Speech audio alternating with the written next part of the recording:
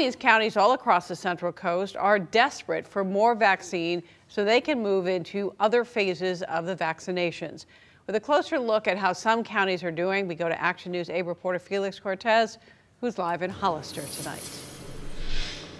And Emma, we're live outside the San Benito County Health Department where phase 1B of the vaccine is already being administered. The county has already held one max vaccination clinic for those 75 and older, but some now wondering whether the federal government needs to play a larger role in the rollout of the vaccine.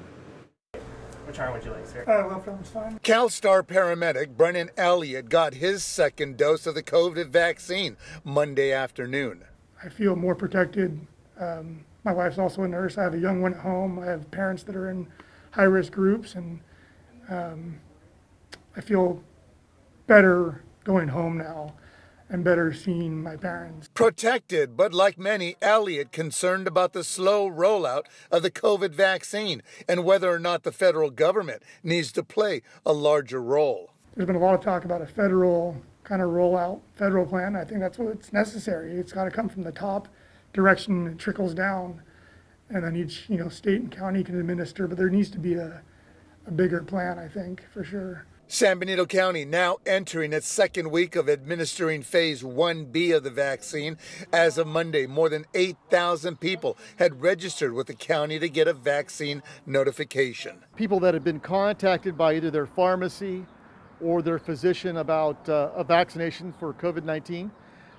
So it seems that the providers are actually doing a really good job of contacting their patients, and then those patients are receiving the vaccine, at least that first dose. Last week, the county did a max vaccination clinic where more than 100 people, 75 and older, got the vaccine. Another max vax planned for this week. Any light at the end of the tunnel for us, especially when it comes to people getting vaccines, is a welcome sight for many.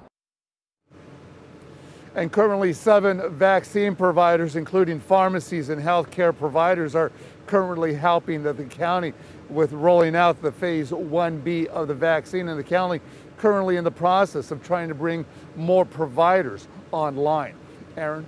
All right, Felix, thank you. As for the Max Vax Clinic, health leaders hope to hold a drive-through clinic this Friday at the San Benito Health Department, but it is only for those who have pre-registered appointments.